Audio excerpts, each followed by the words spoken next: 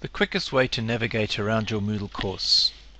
Well, first of all you need to log in, then go to the navigation block and click on My Courses, which will open up the categories. Find the category you want to go to and click on the name of the course.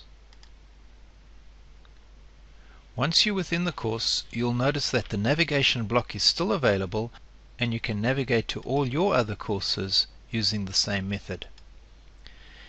If you're inside a resource, like this web page, again you have access to all your other courses, and you can use the breadcrumbs to navigate back to the course page or any other point that you want to go to. So clicking on the short name gets me back to my course page. If you want to go home, you can either click back on this link over here to home, or you can use any of the other shortcuts that are available to you.